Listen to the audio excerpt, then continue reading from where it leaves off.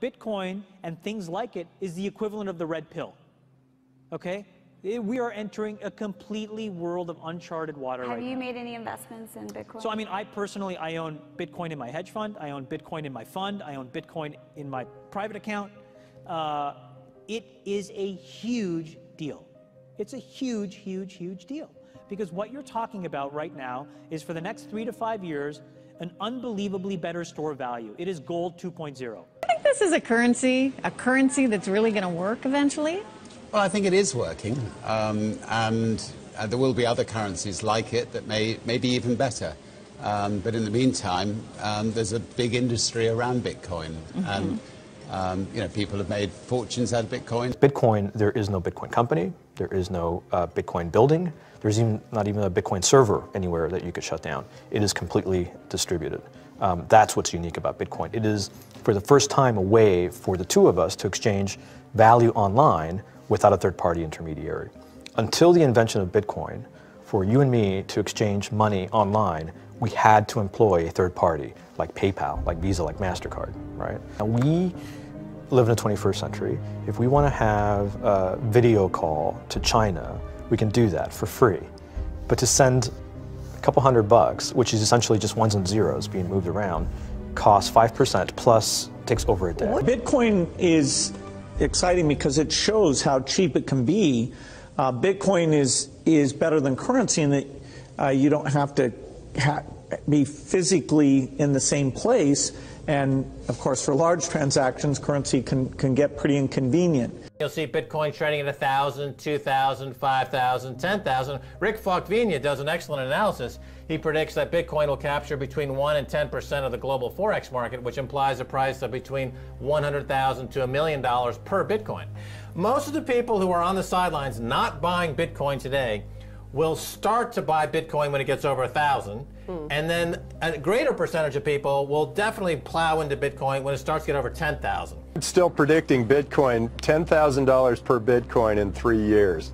Casares, he is the CEO of Zappo, which is a Bitcoin wallet and Bitcoin vault. I think it's mostly a very positive thing. I think we're going to see ups and downs like with any other emerging technology, but I think Bitcoin is here to stay, and it makes sense that it be taxed and treated like any other. So let's make a bold call here. In 10 years, what do you think Bitcoin will be worth? One Bitcoin? Between $500,000 and $1 million. A lot of people are just seeing the charts and thinking, how high will it go? What I'm doing is counting backwards. I mean, this is a transactional currency, and it is a store of value. As such, it is a product and a service competing on a very tangible market for stores of value and for transactional currencies. So what is the size of that market? Right, and this is important. And how big a market share can Bitcoin realistically take within a foreseeable time frame? Right. When you ask that question, then you come up with a market cap of Bitcoin total, and then you divide that by the number of Bitcoin in circulation by your estimated time, and seeing how Chinese are buying Bitcoin like crazy. I actually had to adjust this number upwards, but then you come up with a number of about $2 to $5 million per Bitcoin. I suggest that everyone go back to buy one Bitcoin. Not too much, only one is enough. If everyone in this world, people, just to go back buy one Bitcoin, you know, the Bitcoin value go to the $1 million. And when the Bitcoin have $1 million, you know, all around the world will be crazy, and everyone will be the follow, and the other digital currency just to be, you know, be grandson of the Bitcoin. So for me, I think for a lot of people, they don't exactly understand why it's Bitcoin. Is Bitcoin the currency of the future, or is it the payment system they're developing? Bingo! It's the payment system. It's the blockchain encryption, and they're interesting things. I think Bitcoin, or the really blockchain encryption that's behind it, has a greater ability to bring more of the world's population out of poverty than anything we've seen. If you're new to Bitcoin, take your time to go out there and Google it and learn about it. It truly is one of the most important inventions in the history of humankind, and certainly the most important invention since the internet.